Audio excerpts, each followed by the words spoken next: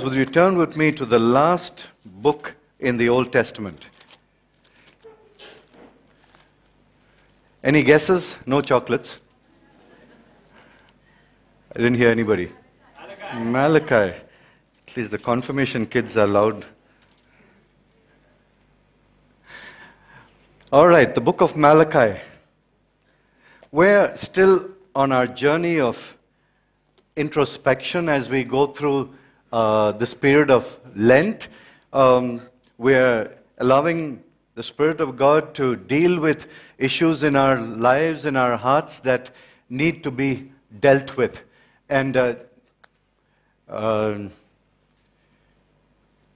just like to draw your attention to this particular book, because it's a good book. It's a book that kind of draws for us some of the things that are upon God's heart that need to be upon our heart, but we may have missed along the way. Because God is speaking to the priests, to the children of Israel, and He has these indictments, and He says, these are things that have happened in your life. And the startling thing is that they look at Him and say, how have we done those things? They're quite oblivious to the fact that there has been a crossing of a line in their honoring of God and their giving to God, all the rest of the things. There seems to be a kind of blinders that have settled over people. And that's why I like the spirit of Lent. It gives us a time for us to invite the Spirit of God to really search our hearts and see if there are things that have just crept in, that have become part of who we are, but not part of who God wants us to be. And as we look at Malachi, look at the questions. I have loved you, says the Lord, but you say, how have you loved us? I've loved you. God says, I've loved you. And the people turn around and say, yeah, but how have you loved us? Those kind of questions. And God says, where is my honor? There's no honor that God is getting. Then He says, you've defiled my altar. And they say, how have we defiled your altar? And then God says, you put absolutely rubbish things on my altar, things that I have said I will not accept, and you ask, how have we defiled your altar? It seems as if there's such a huge difference between what the people think they're doing and God's expectations. That somehow there's a gap that has come, which is an oblivious gap to the people. And as I read that, I thought, this is a good place for us to be in our journey through Lent, to be able to ourselves ask the question, are there gaps in the way I think? Do I believe that I'm doing everything that I ought to be doing, and yet when God sees it, He doesn't see it like that? Am I honoring Him? Do I love Him? Look at the other. God says you're profaning my word. Are we profaning His word? Then you have turned aside from the way. You're going a different way. You've caused many to stumble by the instruction.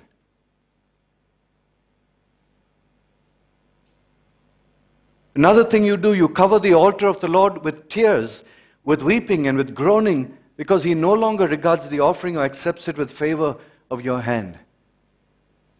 They haven't realized. And that's the kind of mindset that can slowly begin to take control of us, that we think that we've got it all together. And yet, from God's perspective, He says, you haven't. There's a big gap between what I expect you to do and what you are doing yourself.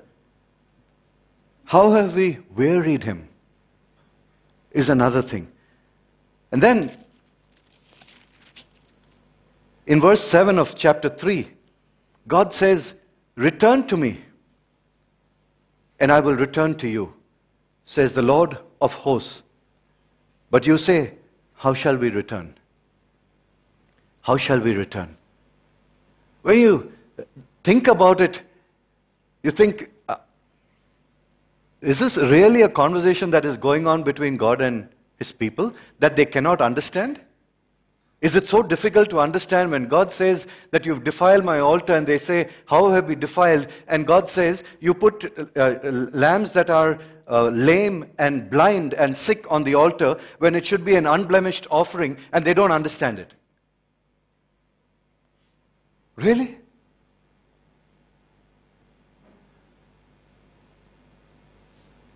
And while I looked at this entire Malachi, the book of Malachi, I thought, my goodness, we need to be very, very careful how we too progress through life. That we don't get to a place where we think that we have got it all together. That we get cocky about our faith and think that, I'm doing everything that God wants me to do. I'm in a good place. And maybe today is a good place to start and say, Lord, am I in that place? Am I where you want me to be? Or have I moved?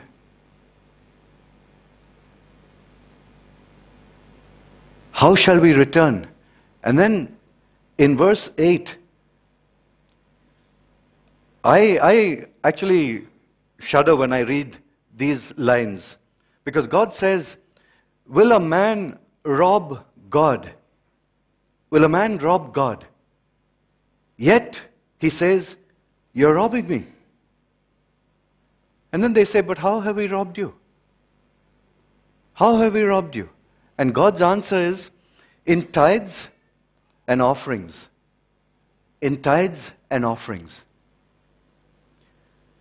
In verse 9, you're cursed with a curse, for you are robbing me, the whole nation of you. So tithes and offerings were not being given. And God says, when you don't give your tithes to the Lord, you're actually robbing God. Those are harsh words, isn't it? And I'm glad that you have your Bible open and I have my Bible open, because I'm reading from His Word. You have robbed me, He says, when you don't tithe and give your offering. And then in verse 10, bring the whole tithe into the storehouse, so that there may be food in my house, and test me now in this, says the Lord of hosts, if I will not open for you the windows of heaven and pour out for you a blessing until it overflows. Bring the whole tithe, which means whatever is the tithe, bring that into the storehouse. What was the tithe? The tithe is not some mystical thing that we talk about. The tithe is a mathematical figure. Tithe in Hebrew means 10. 1/10 is what it means. So when God is saying, bring the whole tithe, He's saying, don't bring 2% of what you have got. Don't bring 5%. Don't bring 7%. Don't bring 9.99%. Bring the whole tithe into the storehouse. Bring the whole tithe into the storehouse. And then God says this. He throws out this challenge. He says, test me and see whether your storehouses won't overflow because you bring the whole tithe. He says, I will open the windows of heaven and pour out for you a blessing until it overflows. Hear me very clearly. I'm not saying tithe so that the money will come in. I'm saying tithe because it is God's mandate for you. The consequence of obeying God is always that His blessings come upon us. Are you with me? We don't put money in the bag and say, I'm just waiting for some more money to come. We give it because it belongs to God. That 10% doesn't belong to you, church. It doesn't belong to you. The Bible says that it is holy unto God. It's holy. That 10% we dare not touch. It's holy. It's separate. It belongs to God. And God says, if you obey me, automatically, as I've said before, anytime we are in obedience to what God wants us to do, automatically the blessings come. Because that is the very nature of God. His blessings come with our obedience. I have preached here at CAP. This would be my 5th sermon on money here at CAP in 20 years. We haven't really preached on this. A couple of years back, I was reading this passage, and I always stop at 10. And then I said, I need to move on and read what is 11th and 12th. And I just, after that, felt that I had to speak about this passage. Verse 11 says, then. So verse 10 is not an end in itself. If you do this, if you tithe, then God says, I will rebuke the devourer.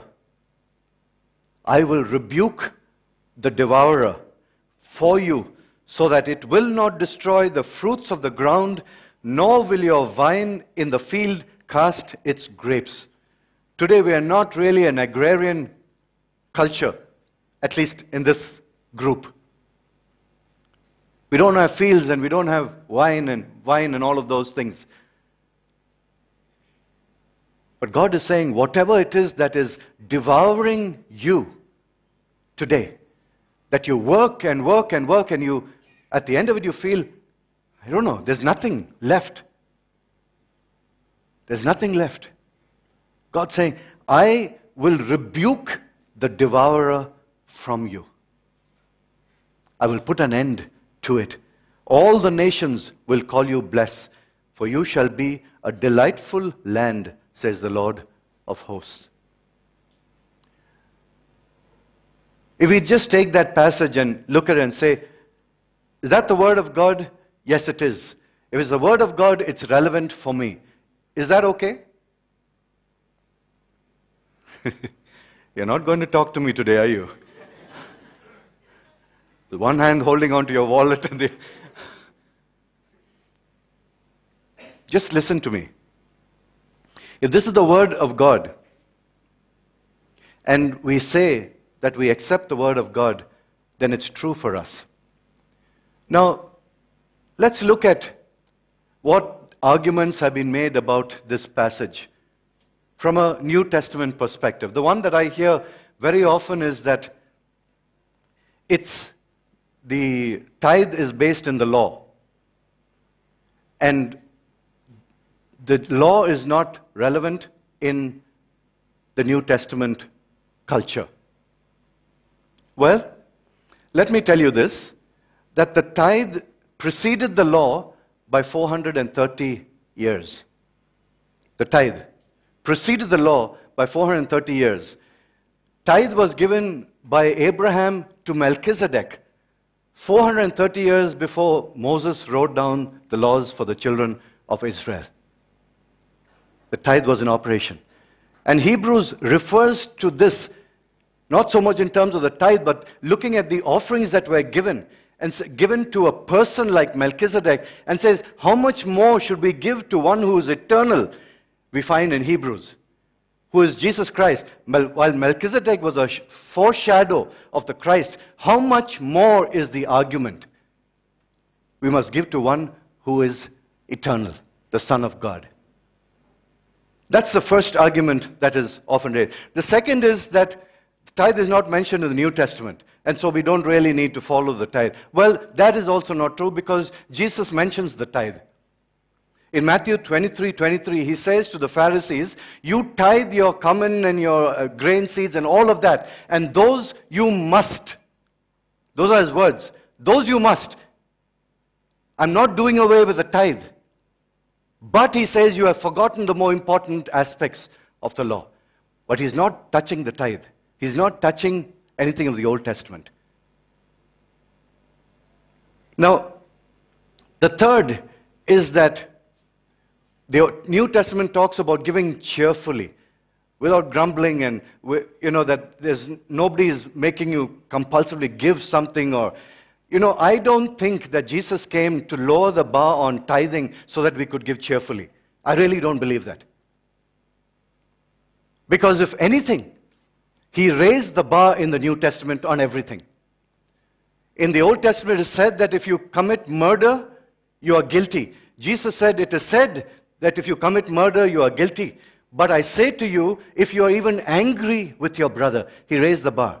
In the Old Testament, it said, do not commit adultery. In the New Testament, it says, if you even look with lust, you have committed adultery.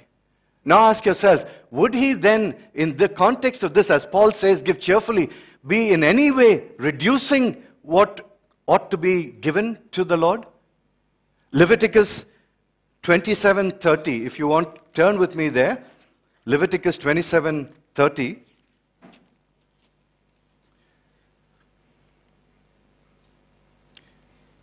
Thus, all the tithe of the land, of the seed of the land, or of the fruit of the tree is the Lord's. It is holy to the Lord. It is holy to the Lord. Which means that that is something holy that belongs to God. And beloved, we have no right holding on to it. We have no right holding on to it. I asked somebody once, do you tithe? And he said, yeah, I give about, 5-6% of my income. And I said, you're not tithing, you're actually tipping God. Because the tithe is 10%. You can't tithe 5%. You can't tithe 2%. And I'm speaking, sometimes I get into trouble that you think I'm getting angry and preaching. I'm not. I'm just feel so burdened by the importance of these words of Scripture that I have to preach it. Because it is in Scripture. And I don't want to stand before a holy God and have to say that people didn't know because I didn't preach. Hosea 4:6 says, my people perish for lack of knowledge. My people perish for lack of knowledge.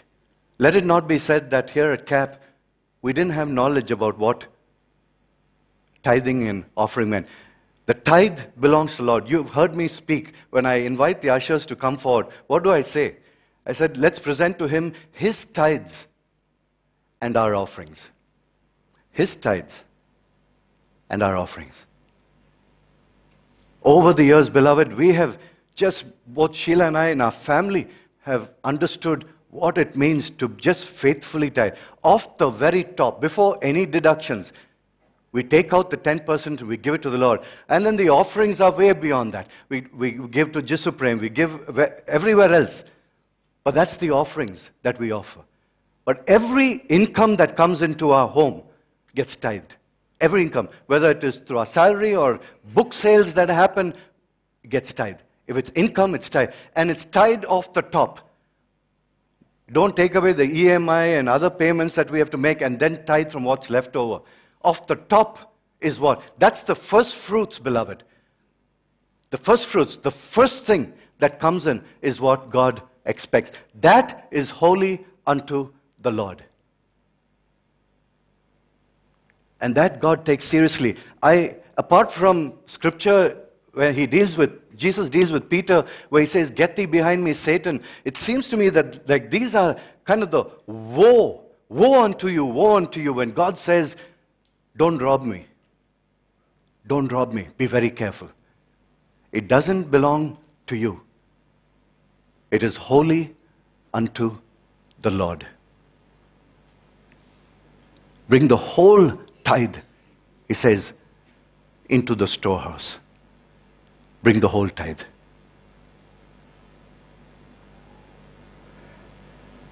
When we started CAP, one of the things that we said we will not do was to get up on the pulpit and ask for money every now and then. And we firmly believed that if everybody tithed at CAP, we would never have to ask for money to do any project. To do any project. And that's what we have believed here at CAP for the last 20 years, that if you're a member of CAP, you automatically tithe. I've had many people who come and say, what is your membership at CAP? We said, we don't have membership. We tithe. We expect you to be regular here. This is not a place that you choose to come 2 Sundays out of 4. You come here 4 Sundays if you're a member of CAP. Because we believe that God meets us here, and that's His requirement. Don't forsake the gathering together of the saints, is His word. So we take those things seriously rather than have a membership list that says if I pay X amount of money, I'm a member of CAP. No. And you've seen us model that over 20 years or however far your journey has been with us. But if you're a member of CAP and you see yourself as a member, you ought to be tithing. But I'll say this also. If you're visiting, if you're here from some other church, go back to your church and tithe. Go back, because it's something that is biblical, that God expects of His children. It's easy sometimes for us to tithe when we get little, isn't it? It's easier to put 1,000 rupees and say, okay. But then when God continues to bless and the tithe amount grows, that's when it gets a little more difficult. Do I put 25,000? Do I put 50,000? Do I put 1,00,000 into the offering pay? 2 lakhs, because I'm getting blessed. But suddenly we begin to think, oh my goodness, I can't put 2 lakhs. That's too much to put in. No, it doesn't belong to you.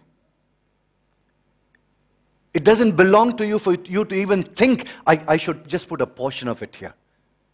It belongs to God. It is holy unto the Lord. Don't touch it.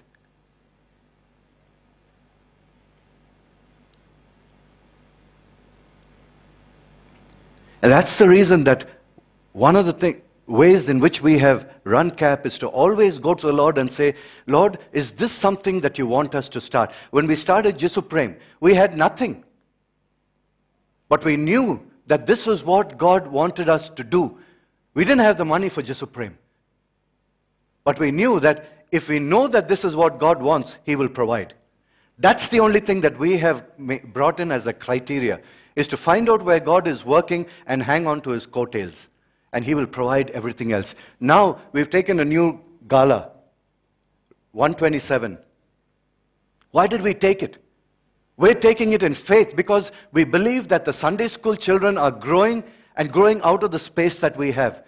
No longer can we accommodate them. They're all forced to meet in this one place. There are no rooms. So we've taken another place. We'll move our offices there, take less space, have reflections there, and open up this whole area for Sunday school so they each have rooms that they can work with. Because that's what we believe God wants us to do, is to give the children a good environment to learn from Him, learn of Him. But we don't try and do the math to see whether that has happened. We make sure that this is what God wants us to do, and then know that God will give.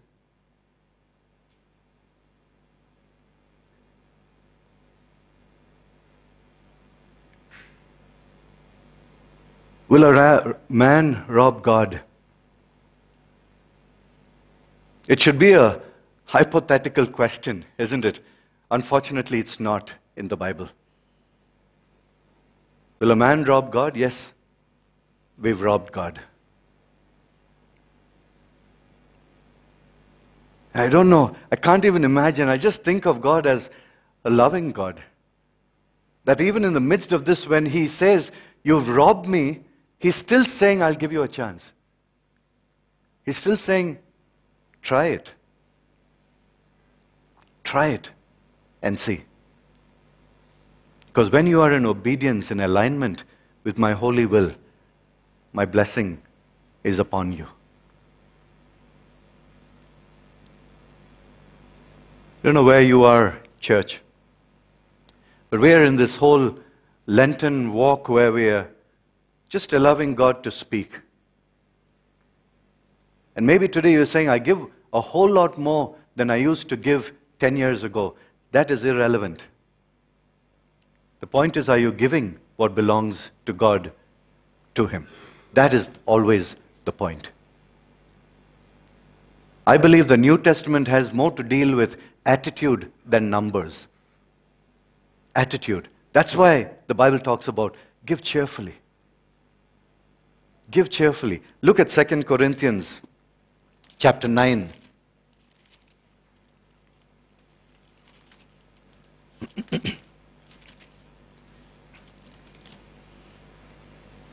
Verse 6.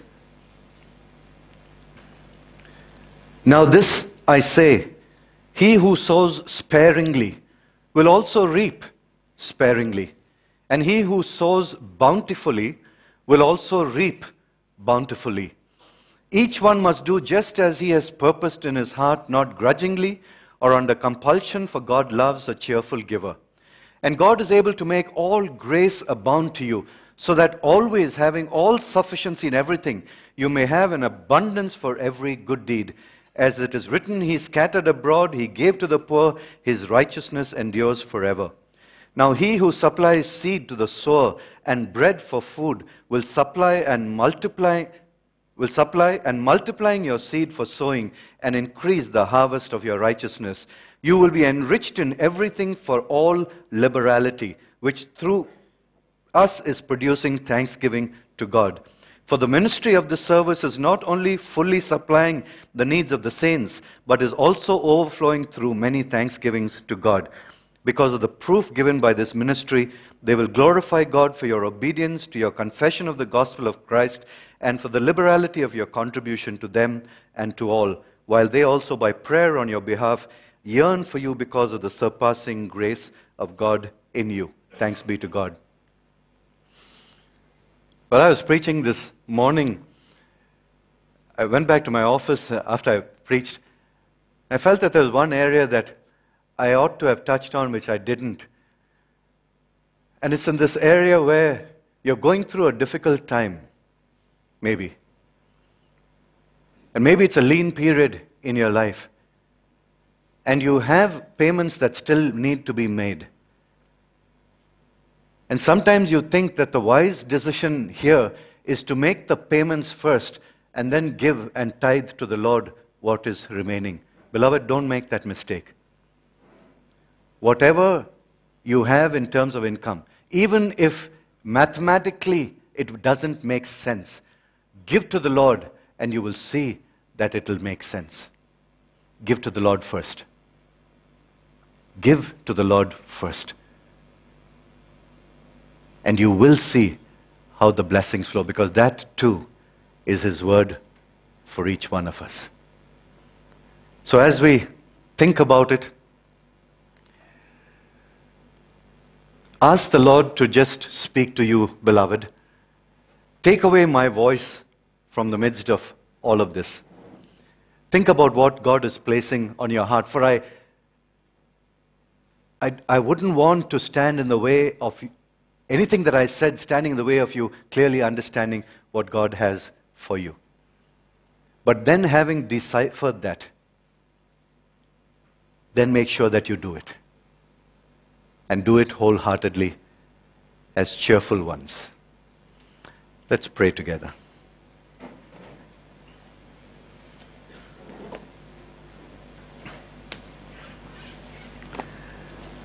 Lord,